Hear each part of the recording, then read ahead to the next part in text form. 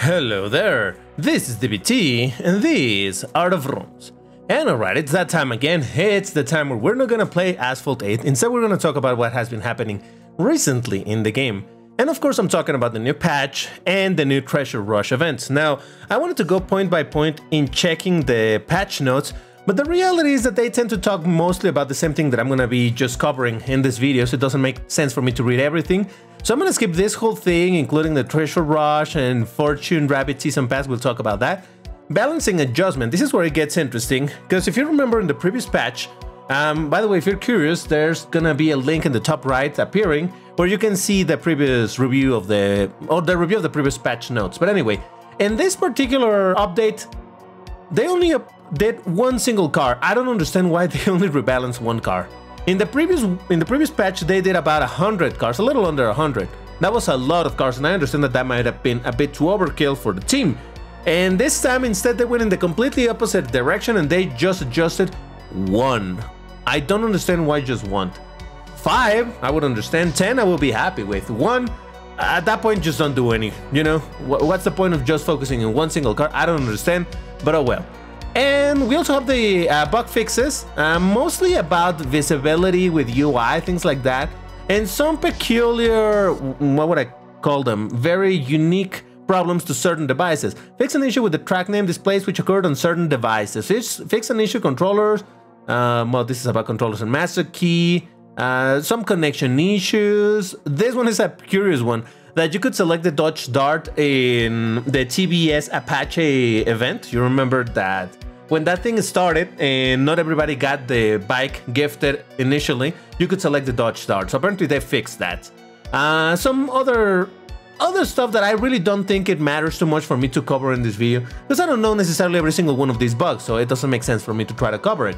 But I thought it was interesting to just mention it. So yeah, like I said, these patch notes are really not that interesting, to be completely honest. And I understand that probably a lot of the development time in this patch went into doing the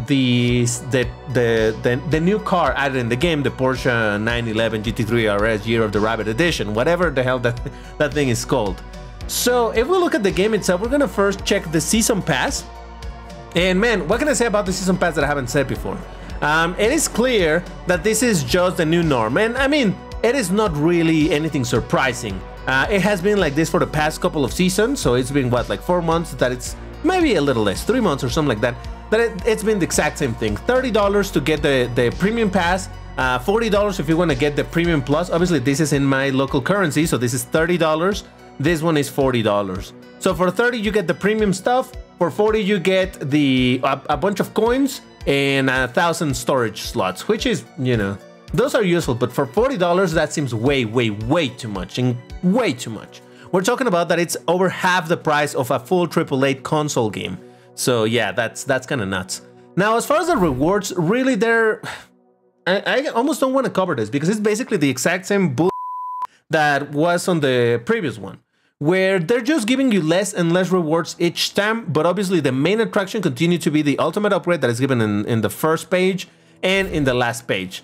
So you get 2 ultimate upgrades, and you can get some additional cars. Over here you would get the Dodge Tomahawk bike, and if you don't have it, then instead you get the fusion coins. From what I hear, they actually remove 500,000 fusion coins from the total amount of rewards. I mean, it's not that that's a lot. 500,000, it's equivalent to 2 upgrades of Class S. So, you know, 2 out of 40, so it's not like, wow, that's a ton. That's still useful, but yeah, they apparently cut that off.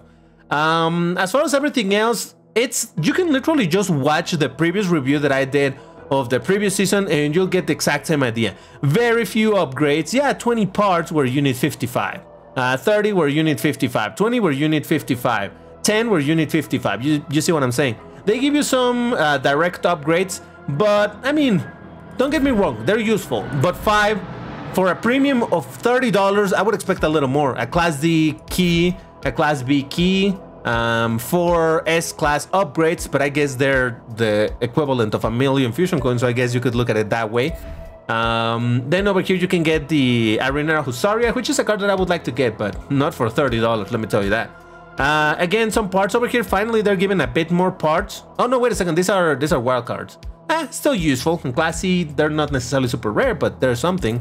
More parts, some direct upgrades. In fact, I think it's different cars, but I'm so bored of this whole thing that I don't even care too much about looking up what car it is that you can get. Some additional parts, some fusion coins, some direct upgrades, 8 direct upgrades for Class D. Wow. Yeah, I know. I'm very salty about this whole thing. What can I say? Then same thing, some parts, maybe some car over here. I know that over here you will get the Lamborghini SC20, which, to be fair, it's one of the best Lamborghinis in Class A, if not maybe the best. It handles fantastic, it has really good nitro, so that is a car that is, I think, and I see what they did here. In the previous one they gave the Bugatti Veyron Super Sport, I think it was. The one that only has one color. Yeah, so they're also giving another Class A car over here. So that means they no longer even give Class S cars. That's it. Not even that. Now, something else that bothers me a lot is the fact that this is the Fortune Rabbit season because of the Chinese New Year and all of that. And yet, the New Year, Chinese New Year car is not here. And you know I'm talking about the Porsche 911 GT3 RS, which obviously now it's on the Treasure Rush. Of course. Why wouldn't they add the car, the whole theme of the entire season? Why not give it on the season? Instead, let's put it on its own separate thing in its own gambling situation, because why not? You know that's how Gameloft does it. If you remember, in the first 3 seasons that they added for this game, each one of the seasons basically had a flagship car for the season. So for the first one, which was the Neon season, and if you went premium, you would get the DMC DeLorean Neon Edition, and that was kind of cool. So you went premium, you got, actually this season was amazing, obviously. You would get a lot of cars, you would get a lot of upgrades, and you would also get the flagship car. Granted, it's still kind of a pain in the buttocks to upgrade, but because they didn't give you kits for this car, they didn't give you a whole lot to upgrade this car. But I guess you could ultimate upgrade it. So that was on the first season. The second season. All right, I had to make a pause because I completely forgot over there which was the second season, but I remember now, and it was the anniversary season. And for that, if you went premium, you will get the Mitsubishi Lancer Evolution Anniversary Edition by going premium. And that one, so you would get some cars, you would get some upgrades, and you would get the flagship car. The third season was the what was it called? The Gangster Vegas, I think that was what the season was called. And again, go premium, you get the flagship car. And obviously I did, and I got those flagship cars. Even then, at that point, it was already starting to get worse and worse rewards. And like I said from a long time ago, that was kind of expected, that it was just gonna get worse and worse. But yeah, this is the car that you would get. But after that, in the gold season, you did not get any flagship car. There was no flagship car, nothing designed for that. Then there was the winter season, there was no flagship car for that season. But now we're in the Fortune Rabbit season, and there's a flagship car, but you cannot get it through the season. You have to participate in the Treasure Rush. And oh man, let me tell you that I'm still upset with this whole thing of the Treasure Rush. If you missed it, I also made a video where I talked about the Koenigsegg Jesko Absolute Treasure Rush, where I talked about how that was a lot of bull that they just added back gambling into the game. That whole RNG element and the chances to get the car were obnoxiously low, which in a way made sense, right? Because it's the new king of the game and all of that BS. So alright, whatever. Now, this is a recurrent thing apparently. We're apparently going to be getting more of this type of events, which is still a lot of bull. What can I say? I just hate this whole idea of going into gambling territory. I have played enough of Asphalt 9 to know that adding this level of RNG to rewards leads to nothing but a lot of frustration and money spending for anybody that is committed to getting any of this. So now, one thing that is worth mentioning, and I say this with a big, what would you say, with a big grain of salt, is that they mention that the chance to get the main reward in the super round is 174 times bigger. Oh my god, from 0.017% to 3%. So yeah, obviously it's a much bigger chance to get it, but that's still, make no mistake, that's still pretty low, because that means at 3%, obviously that means 1 in 33 chances for you to get it. So you need to go into the super round 33 times on average. We're talking about, you know, statistic, I suppose, statistical probability. You need to go in here 33 times to maybe unlock the car. Well, to possibly unlock the car.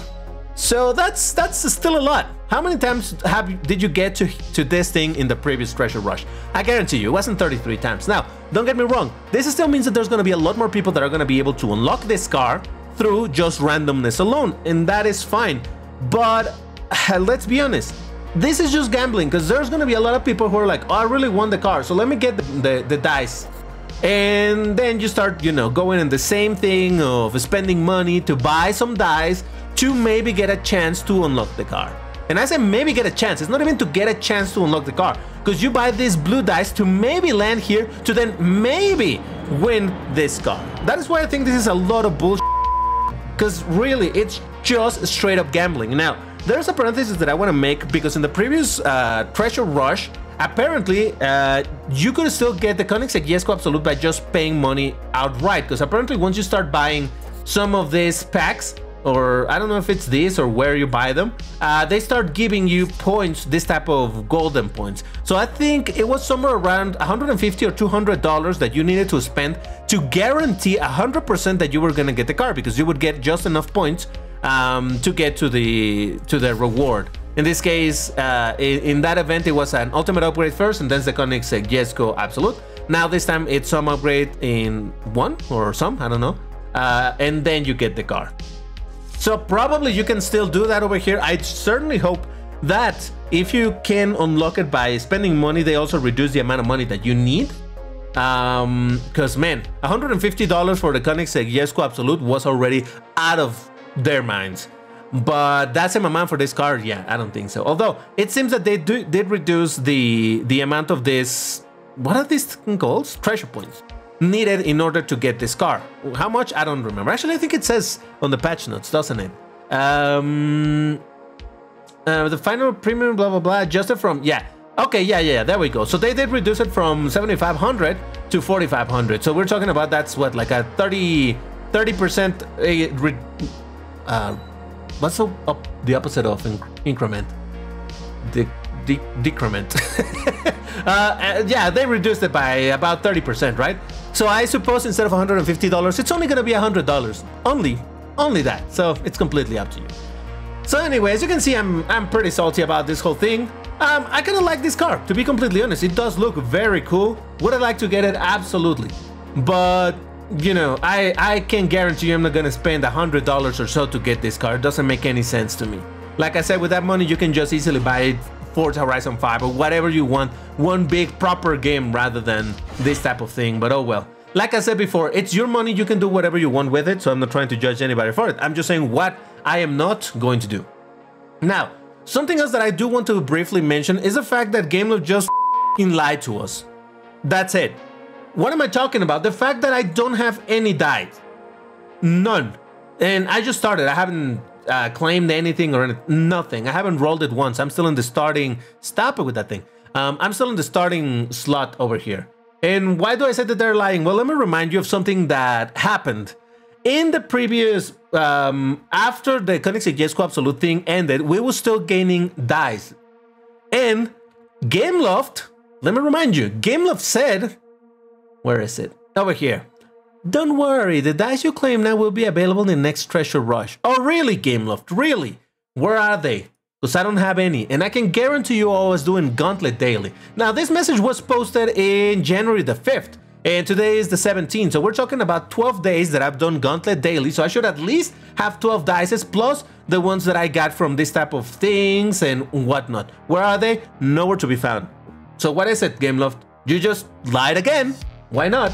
I always try to be very charitable with mistakes that happen, but because, you know, there has been some big errors, like when they started the car hunts, then they said that the car hunt was going to be completed if you finished all of the tasks, and that was a blatant lie. It was not possible. And then they sort of fixed it, but they never acknowledged the fact that they messed it up. And that is kind of what bothers me, the lack of acknowledgement. And it's kind of the same thing over here. They said that one thing was going to happen, and it's not there. So my 14 dice, nowhere to be found. 12, 14, however many they were. So yeah, and now as far as what am I gonna do in this particular event, I'm gonna get my dice, of course. I'm gonna buy some extra dice because, to be completely honest, there is something to be said about this part, these things being useful. Right now they're giving upgrade for class A rather than S, so that is not as valuable, but I suppose it's still valuable. So those are all right, especially this. These are the most, well, not so much the class D, but these are very, very useful. So it's a bit of a question of, should I spend whenever I get one of these orange, what are they called? Golden? Ultimate dice. Once I get one of this, should I use it in order to guarantee an upgrade, or go over here and gamble the chance to get the car? I don't know. I really don't know. I'm just gonna roll my dice because, you know, might as well, content. But yeah, I mean, I'm extremely disillusioned by this whole thing. Oh, hey, a class S, I'll take it. I'm extremely disillusioned by this whole thing because, look, and somebody said this in the previous video where I was criticizing this entire system, saying like, DBT, you're being extremely negative. You're getting good rewards over here and you're still complaining about it. True, but my complaint is not about this thing, although it kinda is because it's still randomness and all of that BS. My real complaint is about the fact that you cannot get the car, or you need to spend a dumb amount of money in order to do that. And that is my main complaint. Over here, yeah, sure, you can get some good rewards, and in a way, that's fine. But again, where are my extra dices, Gameloft? I don't know. It's a mess. It's a mess. So as you can see, I'm not happy at all with these updates. The patch notes were extremely underwhelming. They were very, well, there was only one rebalance, which was the thing that I was honestly looking the most for the patch. So that is kinda BS, the season is kinda BS, the treasure rush is kinda BS. So what is there for us to do that are not partaking too much into pay-to-win mechanics? Well, just keep the constant daily grind, and that's that. So yeah, what can I say? Sorry if this video came out extremely ranty, but I can help to rant at this type of situation. The game is in a very bad state at the moment, where the push for pay to win in the season pass, not even pay to win, it's just pay, straight up pay, and just get a couple things here and there. This push is getting ridiculous. This event with the gambling, it's getting ridiculous. The car hunts are worse and worse and worse. Imagine asking the game asking you to pay. How much is this? Like, how much is that? Hold on, $10? No, it's less than $10. $8, something like that. To get the Rimac C1, that's the car that you would get over here, which is, I mean, the concept one. It's a terrible car. It's a terrible car. And over here, I don't remember what car you would get. I mean, really? A car that you can buy for credits, they're asking you to pay like $7 or something? No, thank you. I really am extremely disappointed with this whole thing. It's unbelievable, the path that the game is taking, and unfortunately, it is all of us that are allowing Gameloft to get away with it because we keep on paying. So hey, again, I'm not trying to shame anybody. I did go premium in the previous pass at the very end in order to get the ultimate upgrade, in order to upgrade a car that you chose. So in a way, I am also guilty about this. So don't think I'm trying to pass judgment. I'm just saying that in the end, it's all of our fault. And well, what can we do? Sadly, we're stuck over here, and that's that. Anyway, that's where I'm gonna leave it for today. I hope you enjoyed the rant, and if not, well, there's still more stuff that is coming. Today I was supposed to be posting a video on Gauntlet, but that is gonna have to be tomorrow, so don't miss it out. It's gonna be an interesting one, a bit of an underdog situation, but I think it's gonna be fun to watch. But for now, why don't you check this video where I reviewed the previous terrible treasure rush of the Koenigsegg Jesko Absolute, or maybe check this other one where I used the ultimate upgrade in the car that you chose. But that's it for today. Thank you very much for watching, and I'll see you in the next one. Take care and stay safe. Bye bye.